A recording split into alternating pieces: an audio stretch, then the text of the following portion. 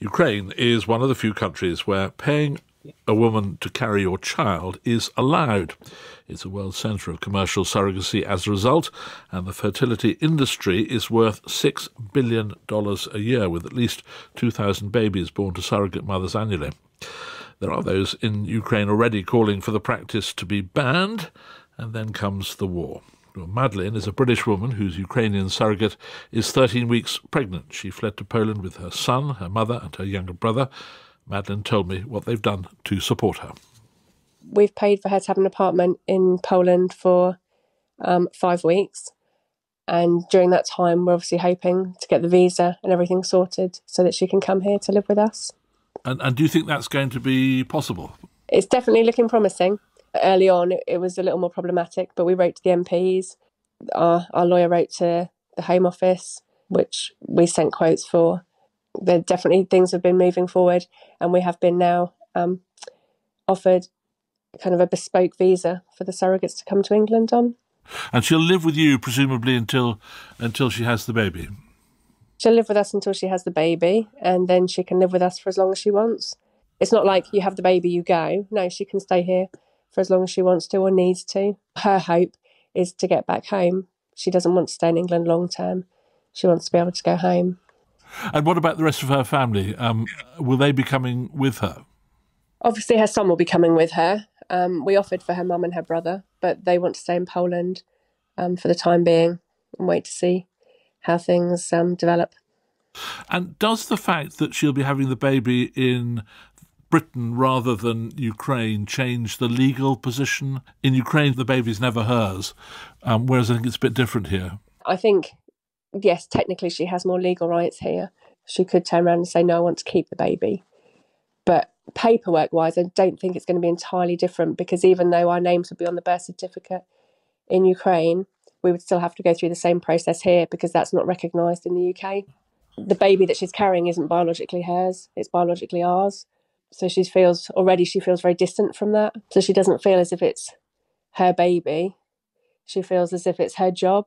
Why did you go to Ukraine in the first place? What was it about the sort of conditions there and the law there that made you see that as the right place to go?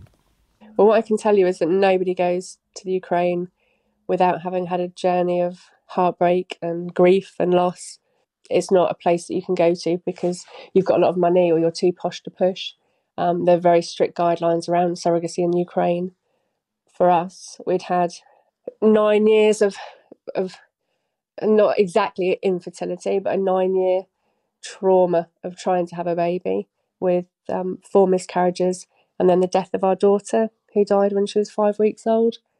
And after that, the doctor said to us, if you want a baby, you need to find a surrogate. You will not survive another birth.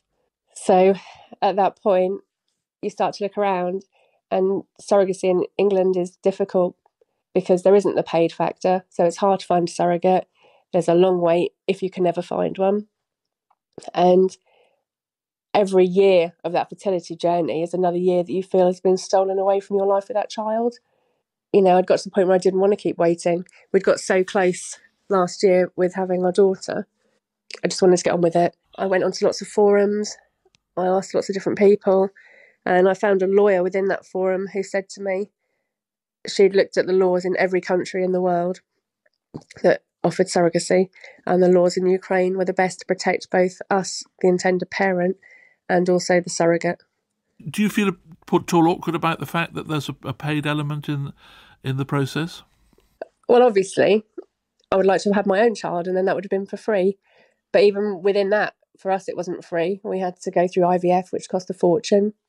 It would have been lovely if we'd had somebody that could have done it for free, and it's beautiful and a wonderful thing to do. And we did have people come forward in our own lives that offered. However, when they went to the doctors, they weren't suitable candidates for one reason or another. But at the same time, this woman is doing an incredible thing for us. She's making all of our dreams come true. And in return, we're able to give her money that's going to change her life. And the average annual wage in Ukraine is something like £2,000. So when she's earning £17,000, it's a huge life-changing opportunity for her.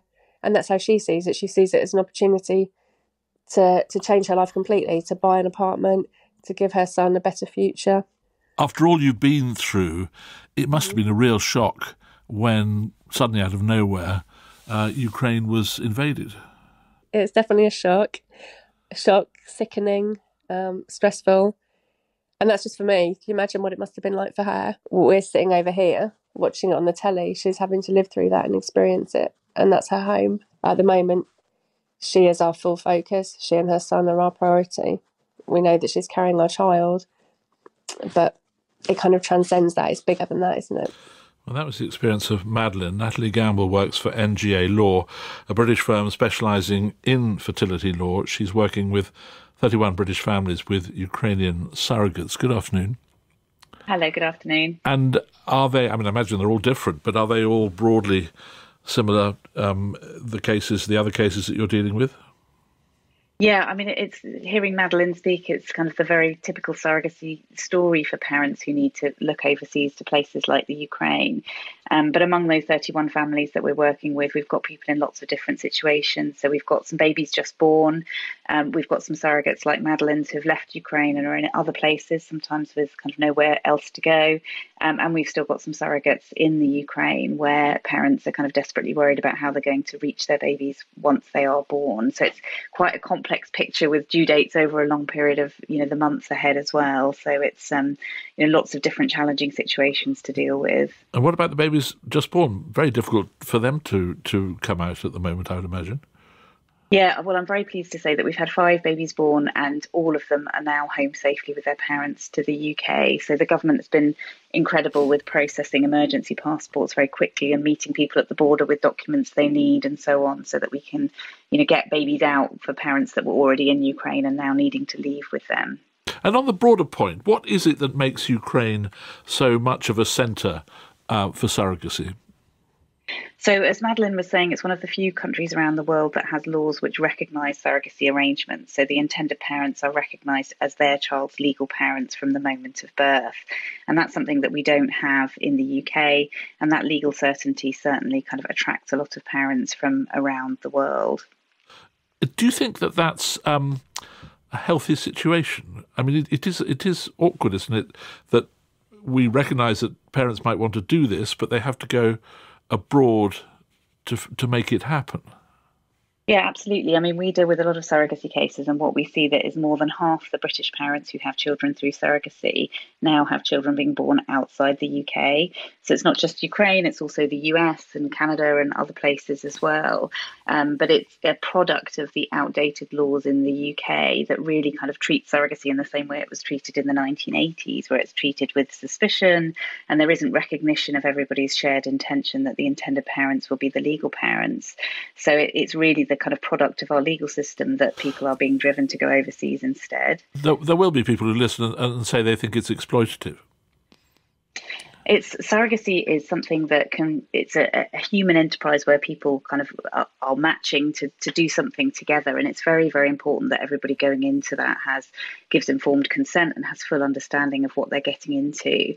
But there are some very, ethical and well-established ways of doing surrogacy in a very sensible way. And, we would want to see something like that for the UK as well, so that surrogacy can be properly supported. Natalie Gamble, thank you very much indeed for joining us.